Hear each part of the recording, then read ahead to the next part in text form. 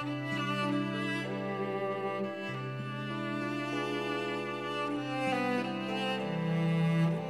Philharmonic Strings program is a program that we have where we go into the schools. We have classes in 8 of the elementary schools here in Columbus. We have beginning and intermediate classes at all those schools. We also have the strings camp in the summer. We have some of our musicians that come over and teach private lessons in the office. We have a youth orchestra. Currently there are about 41 kids in there.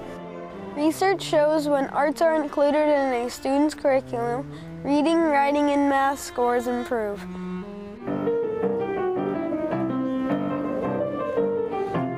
I truly believe that every child deserves an opportunity to make music in their life.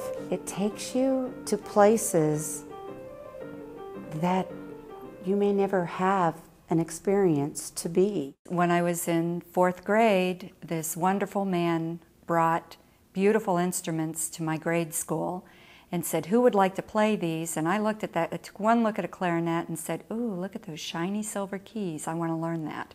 I would say that we have an absolutely extraordinary music program, but we are bound by state guidelines to cover the state curriculum, the state standards for music.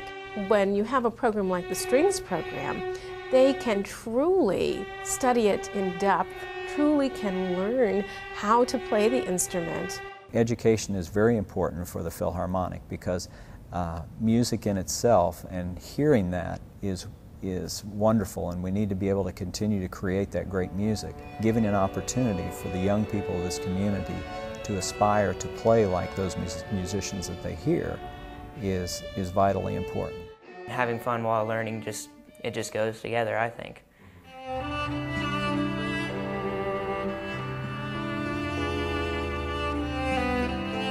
Music is a beautiful roller coaster in which you can mix your emotions, your life, and write it down as a history of a human being, more than just an entity that moves it without knowing where to go.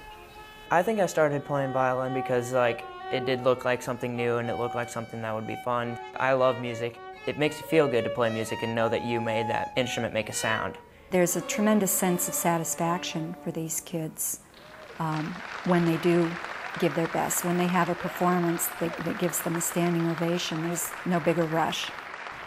Maybe playing that violin or that cello in that string class is the only thing that they have outside of their life besides coming to school every day. The nation's top business executives agree that arts education programs can better prepare workers for the 21st century. In a musical ensemble, there is a give and take, and hopefully kids have learned some of those skills that they can use that in a group setting when they're working.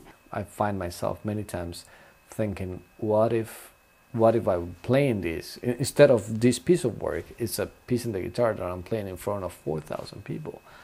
I don't want it to be mediocre, right? I want it to shine. When I talk to people in front of a room of 20 or 40 people representing someone, in this case a company, what do I want? I want them to look at a poor guitar player, or I want to look at an excellent performer. It's always good if you see someone that has a musical instrument in their background. You know that there's something about them that has probably taken them to a level where they have the discipline, but they also embody that creativity. Students taking courses in music education scored at least 90 points higher on the SAT than students with no arts participation. Once a child starts to pick up an instrument and they understand that I have to invest myself and I have to invest my time and my effort to craft this skill, then I think that feeds over into the rest of their lives. They understand that there are times when things are not going to come extremely easy. There's going to take some effort and some discipline. Then they're able to see the accomplishment on the other end and have a skill that they've developed that they'll be able to use for the rest of their lives. Students who have the opportunity to learn to play an instrument of any kind just opens up a whole new world to children, and particularly children from poverty who don't have those experiences. That idea of performing in front of a group of people who are very interested in what you're doing, I think helps a lot with their self-confidence and their ability to be in front of people and to potentially develop a characteristic that could end up being, you know, an improved leadership skill in the future. You think about the various programs in the community where people will come out to hear music or other arts, and it's really bonding to the community that brings people together in maybe ways that otherwise wouldn't happen.